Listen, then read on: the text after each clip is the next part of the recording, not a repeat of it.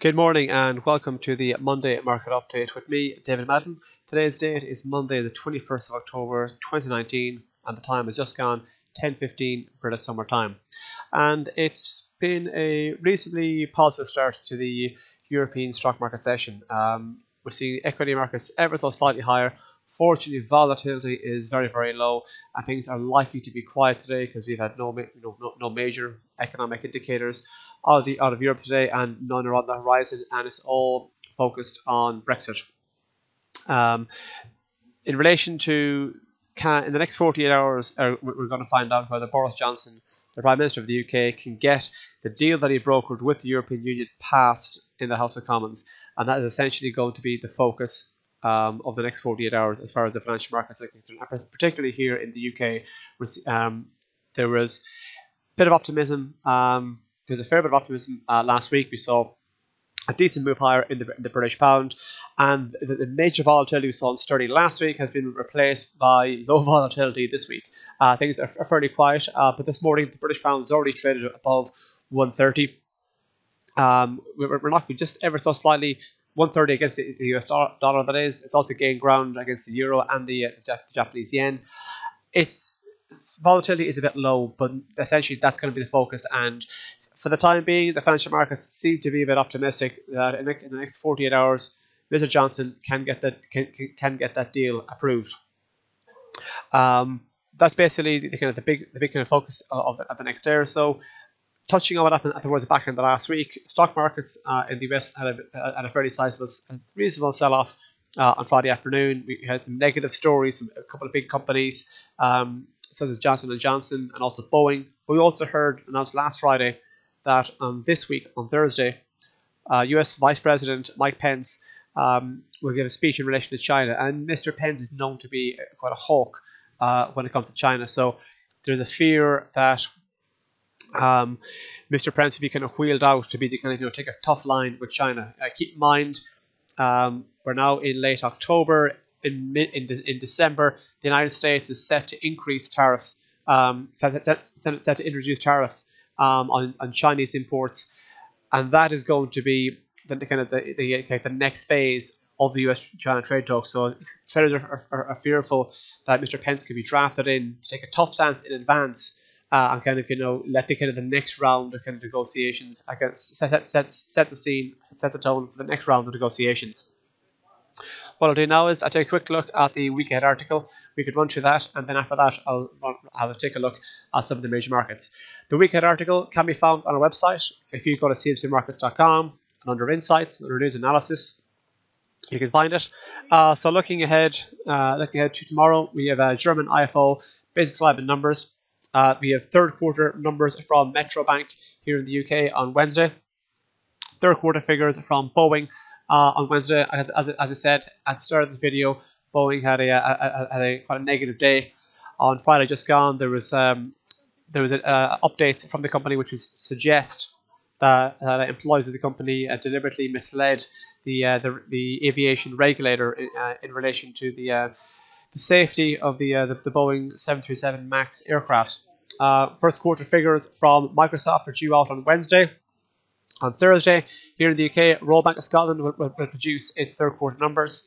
On Thursday, we have flash manufacturing flash PMIs from Germany and France. That's going to be closely watched, considering that given what's going on in the state of the Eurozone economy. The most recent manufacturing figures from Germany points that the sector has had at its lowest level in 10 years. And keep in mind, Germany is the powerhouse of Europe. ECB meeting on Thursday. On Thursday, we also have the third quarter figures from Amazon, and on Friday we have third quarter figures from Barclays here in the UK. I'll start off this week in terms of charts with the British pound versus the US dollar. Like I said, this morning, only a while ago, the British pound traded north of 130 against the US dollar. So if we take a look at the price action, so ever since late September, decent move to the upside. So the higher high, the higher low, and the higher high. So we're in a firm upward trend in the pound dollar. If you take a look at the MACD histogram, the MACD indicator, we can see the steady rise in positive momentum. So the upward move in the pound versus the the dollar is being confirmed by the steady increase in momentum. And if you manage to press on high, if you get back above 130, and if you can hold above 130, the next area to keep an eye out for to the upside could be this area here, a level last seen in early May. The high of that comes into play in 1.3178. If you do, on the other hand, manage to kind of drift lower on the British pound versus the US dollar, we could be looking at heading back down toward this zone here. There's a bit of consolidation in 128, and if you go below that, this red line, the 30 moving average, 1.2715, could act as support. Or if you have a fairly sizable correction, we could head back down towards this zone here in at 1.26. So, I'll take a look now what's going on with the euro versus the US dollar. So since early October, we've seen a fairly decent move to the upside in the euro versus US dollar. The steady increase in positive momentum suggests that the momentum is with the buyers. If we do press on higher from here, we could be looking at targeting this red line here, the 30 moving average, which comes into play just north of 1.12 in the 1.1207. And if we go beyond that, we could be looking at targeting this area here, the highs of early August in around 1.1249. If you do manage to kind of drift a bit lower and have a pullback, then this zone here in around 1.1110, 1.11, this area here could act as support. And if we drop below that, the support potentially can be found from this blue line here, the 50-day moving average. And we've seen on a couple of occasions recently it acted as resistance. So it's possible that old resistance could become new support, and that comes into play in at 1.1034. As I mentioned, European equity markets are a touch higher this morning. A little bit optimistic in relation to Brexit, but they're not. Traders aren't getting ahead of themselves. If we take a look here at the FTSE 100, we can see that after the multi-month lows that were achieved in October, we fell back to a level last seen in February. We can see here the market has been pressing higher, but keep an eye on this red line here, the 2-day moving average. It failed on a couple of occasions to get above that, so it seems that region for the time being is acting as resistance. And while we remain south of it, it's possible we could see further moves to the downside. Notice how on a few occasions the 2-day moving average will act as resistance here, but act as support here and here. So, and it's acted as resistance here. So it's looking like that this metric could be important to keep an eye on for in the near term. If we do manage to kind of keep below it, and if we do manage to kind of turn over on that yet again, we could be looking at retesting the kind of 7,000 metric. But on the same side, if we do manage to get back above, push higher, and move back above the 2-day moving average, it could then potentially act as support, and it could then use kind of as a jumping off point for further moves higher, and it could target this area here at 7,440, or even up to this zone here, 7,470. So that area could be the next area of resistance should we manage to kind of press on higher from here and retake the 200-day moving average. Taking a look at what's going on over in Germany, keep in mind on the back of the optimism in relation to Brexit pushed the British pound much higher last week, which had softened the euro. So a combination of a soft euro and hopes in relation to Brexit being sorted out helped the DAX at a level not seen for over a year. So we're still very much in that upward trend on the DAX, and if you hold above this zone here in around 12,600, it's likely we could see further gains being made in the DAX. And if you press on higher from here, we could be looking at targeting this zone here in around 12,887.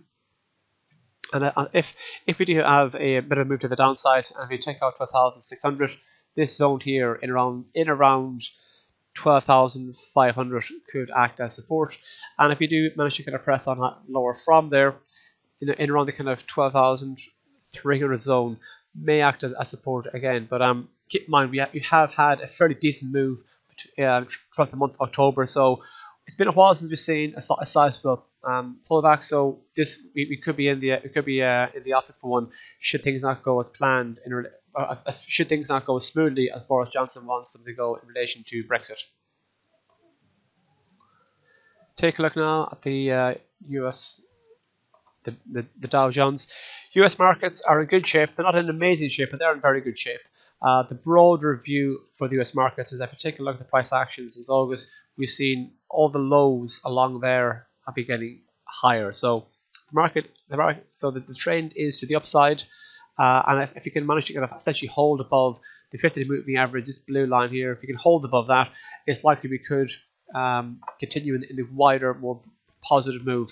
And we could be looking at retesting this zone here north of 27,000, in around 27,000, kind of 100 in around here.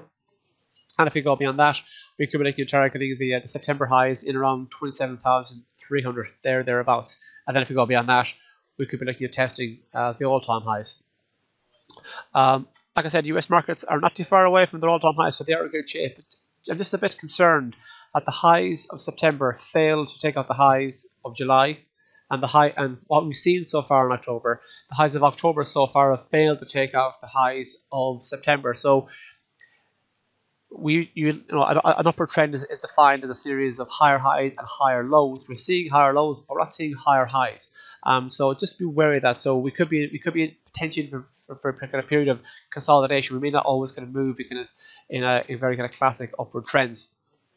But the wider view is still positive, and even if you do manage to drop below the 50 moving average, support can be found in around, say, 26,400. There has been previously a bit of consolidation in that area, and if you go below that, this red line, the 30 moving average, could act as support in at 26,130.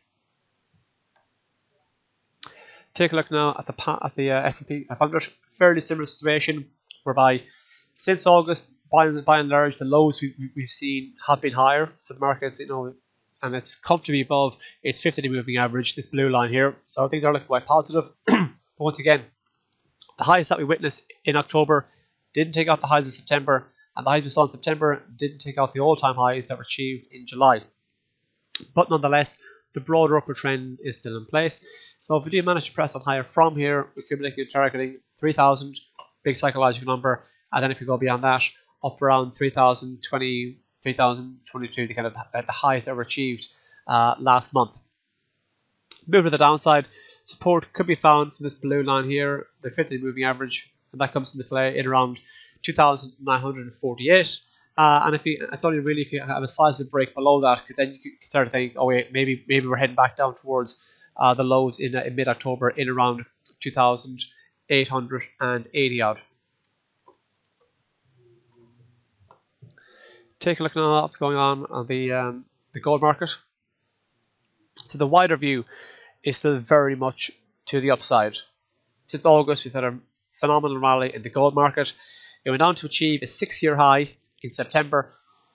So the wider trend is still clearly to the upside. But if you take a look at the price action since September, we've had a lower low, a lower high, a lower low, a lower high, and we're now trading sideways. But if you do manage to take out this level here, that would be another lower low, and that would kind of suggest that we're kind of in for further decline. So if you hold below this line here, the blue line, the 50 moving average, which comes into play at 1506, if you hold below that, it's likely we could see a potential for the pressure to continue pressure in the gold. We could see it retest the October lows in around 1460, and a break below 1460 would be another lower low, and it could suggest we're heading back down towards this zone down around here in around 1453 to kind of 1430, this sort of zone. If on the other hand, if you manage to kind of press on higher, retake 1500, get back above the 50 moving average, keep on it, then you could be looking at retesting the early October high at 1520, and then going beyond that, you could be looking at targeting the late September high in around 1535, and then if that's the case, then we could be looking at retesting the highs of early September. Quickly take a look at the oil market before we wrap things up. Taking a look at WTI first of all, this is the price action over the last month. It's been very much to the downside in the wake. So we had the jolt higher in the immediate wake of the drone strikes in Saudi Arabia.